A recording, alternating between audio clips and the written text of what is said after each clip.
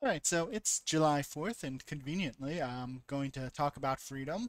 Only I'm going to be doing it from the point of view of the final sections for Simone de Beauvoir's The Ethics of Ambiguity. It's been a long time since I finally got done, finished the book, put this together, and so here's a video for the final bit. I don't know what our next book report's going to be, but uh, as a change in pace, I want to focus on what I think is a central thesis to this whole deep dive into existentialism, which is that I think that the existential philosophy gets a bad rap as being kind of dour and depressing. And I actually think that here, especially as we talk about the end here of Ethics of Ambiguity, it's actually a very optimistic outlook on life, or at least it can be, and it can be empowering. So let's start and define some terms because it's been a little bit since we've done this, probably actually several months. So I'm bad at this. Anyway, absurdity challenges ethics by trying to reconcile that you live in this universe that it just exists and it doesn't care about people, and people want to have meaning in their life and want to find it. And so that's what absurdity is. Ambiguity is, according to Simone de Beauvoir, it's acknowledging what she calls the antinomies that attach to every decision and decision that has to be made. What is an antinomy, you ask, or antinomies? They're basically a paradox in a belief. For example, a common one you might hear is the paradox of thrift, right? Where, sometimes spending or investing money is a better use for your money than saving. That might be a pretty terrible explanation, but basically, what she's saying is that when you make a decision, sometimes your decisions are going to have paradoxes involved. There's not always going to be the perfect, right, good decision. So the first part of the finale, the chapter here that we're talking about, she walks through art and science. I'm going to try and make sure to let you know when we're using specific quotes here. One quote: art and science do not establish themselves despite failure, but through it. And I think that's where we start on this whole existentialism is a whole lot more optimistic than people give it credit for. We learn through failure, and success is birthed through multiple failures. Very rarely will you ever see someone get something right on the first try. And even if they do, that first try is kind of an artificial first try. You're standing on the shoulders of giants, right? Like, you didn't just figure that out on your own. You had years or generations of thought that had gone into it, and that's why you were able to succeed on the first try, because other people have already figured out multiplication, for example. But you can't know when you start something whether this is going to be the time you succeed or if it's going to be another failure. And that's part of the absurdity in decision making, right? Like, the world doesn't care about you. You could just fail another 90 times. But you're going to keep doing it despite all of those failures. And despite that, in general, your life might end up being more failures than successes.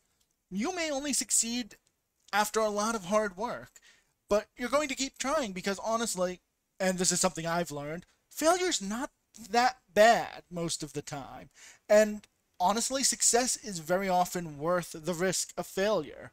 Um, this is a general life philosophy. Don't apply it to gambling because the house always wins there. You won't be successful gambling. You'll eventually lose. Anyway, uh, next up, de Beauvoir, Simone de Beauvoir states that man must, in any event, assume his finiteness, not by treating his existence as transitory or relative, but by reflecting the infinite within it. That is, by treating it as an absolute. So we'll break that down very quickly. Basically, you've only got so much time, so don't spend it stuck in that quagmire. Yes, your decisions are absolute. Once you've decided to go right instead of left, you can never roll back time, rewind to a save point, and go left instead of right. But you still have to make a decision, right? And as we've discussed previously, as far as existentialists are concerned, not making a decision is a valid decision, but it is still a decision. So you have X amount of time. So don't squander it, paralyzed by the fear of making a choice, because it may not be the perfect choice.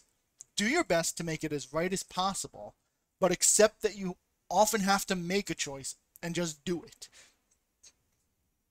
How does she put it? Like this: freedom is achieved absolutely in the very fact of aiming at itself. This requires that each action be considered as a finished form whose different moments, instead of fleeing toward the future in order to find their justification, reflect and confirm one another so well that there is no longer a sharp separation between the present and future, between means and ends. So we'll break that down again real quick. You don't free yourself from all of the things that hold you back if you don't make a decision, right?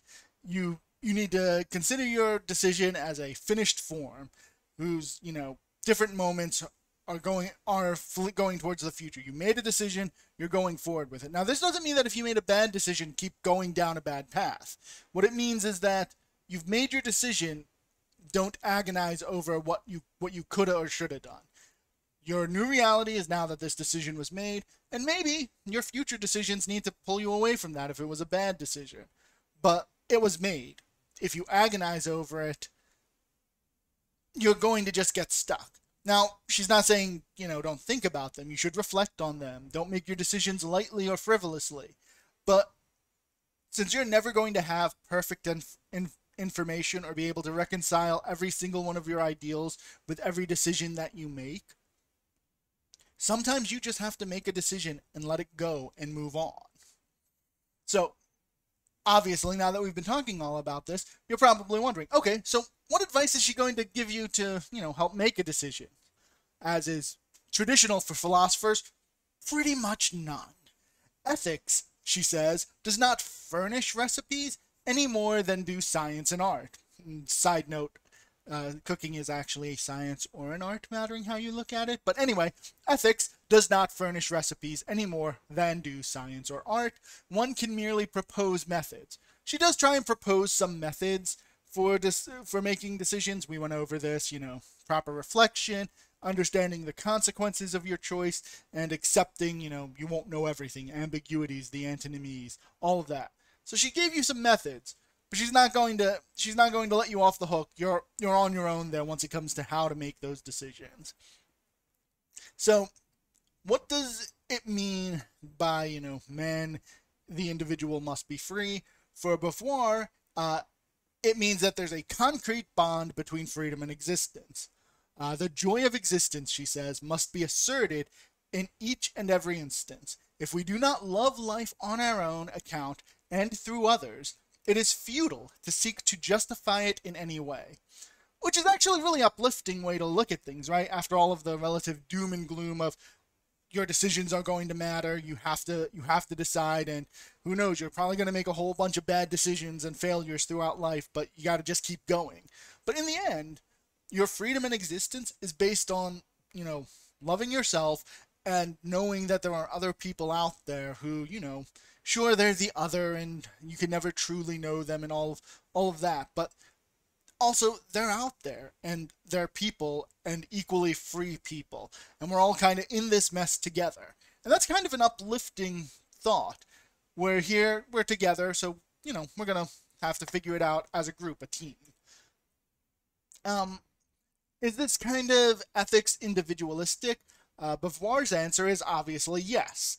She says that it accords to the individual an absolute value, and it recognizes in him alone the power of laying the foundations of his own existence. He exists only by transcending himself, and his freedom can be achieved only through the freedom of others. This comes back to that whole we're all in this together, right? If my decisions to be free are always stomping on others, here's where we get to the ethics of ambiguity. That's bad ethics. You should not be making those sorts of decisions. So she kind of lied when she said she wasn't going to be able to, give you a recipe. At least one part of that recipe is that you can only achieve true freedom through the freedom of others.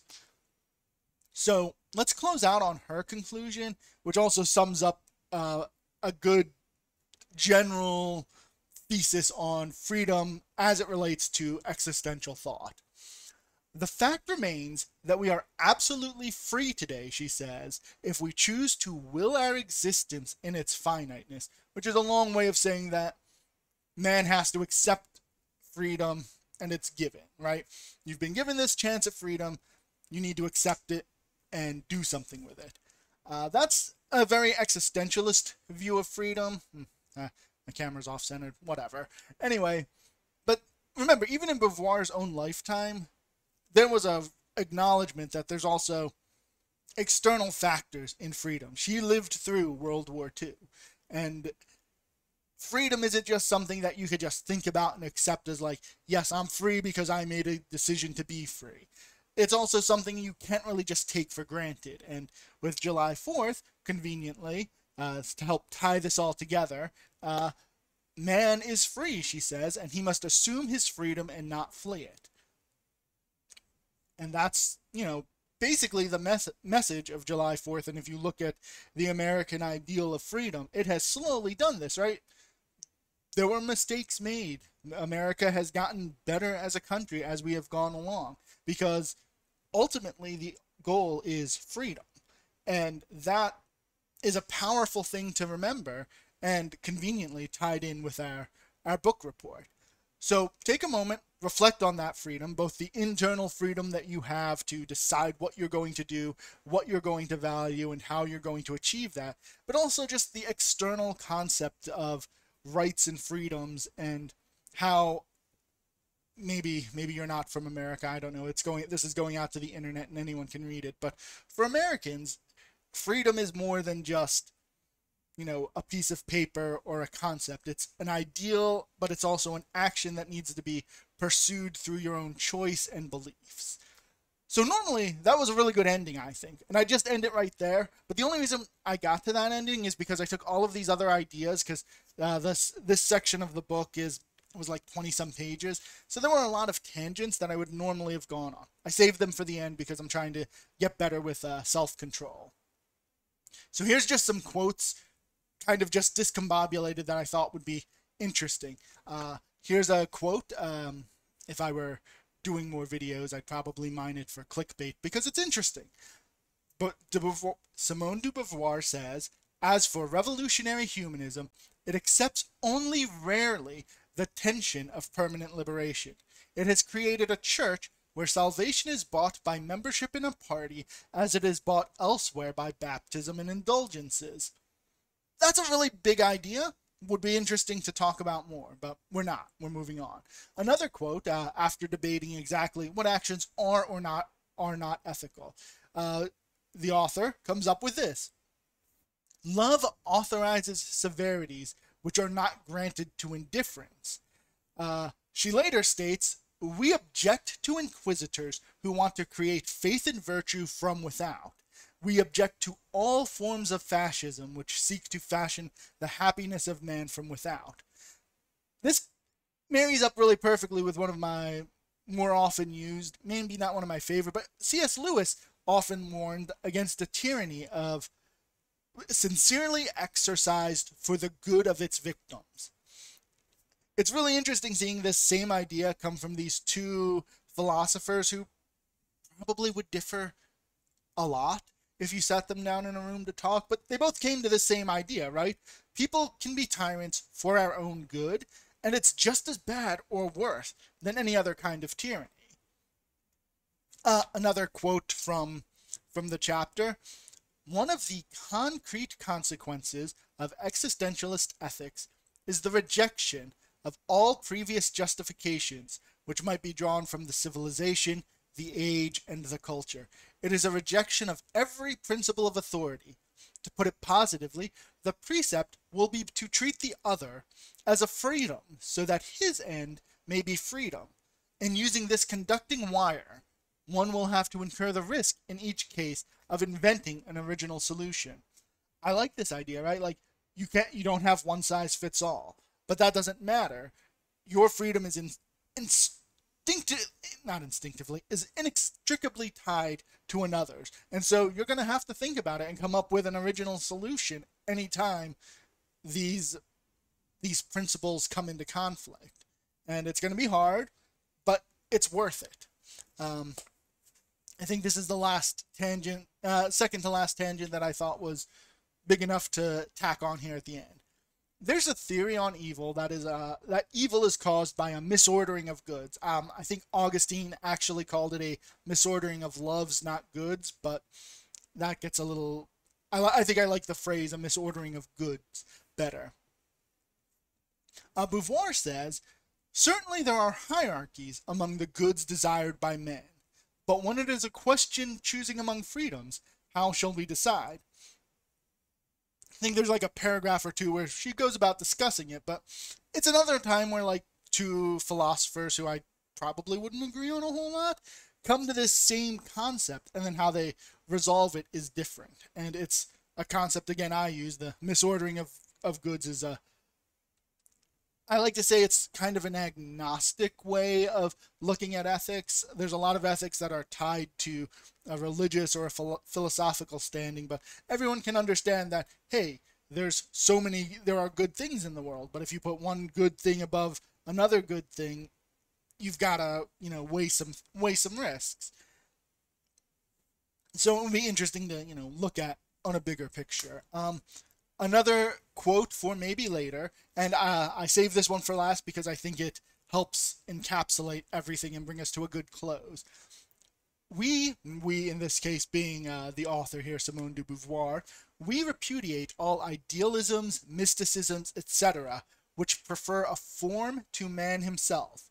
And ultimately, that's a really great, solid ethical framework to start from. That's going to be good for this idea of the existentialist freedom, right? If your cause or ideal prefers that over actual real life people, if pursuing whatever ideal you are is going to be bad for actual people, you may want to relook at that cause or ideal. And she goes into a lot of this. It's like it takes up a good like 3 or 4 pages in there. That sometimes you do have to make that decision, but it shouldn't be done lightly, and it needs to be done, eyes wide open. But it also shouldn't be because they preferred that solution. It should be, it is the only solution left that, can be done, and even then, maybe not, right? That's something to look at later. But to go back to what we were supposed to close on is that,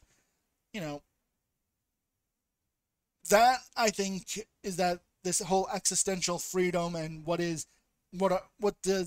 we do to get to freedom? For existentialism here is that we have to base our decisions without knowing everything.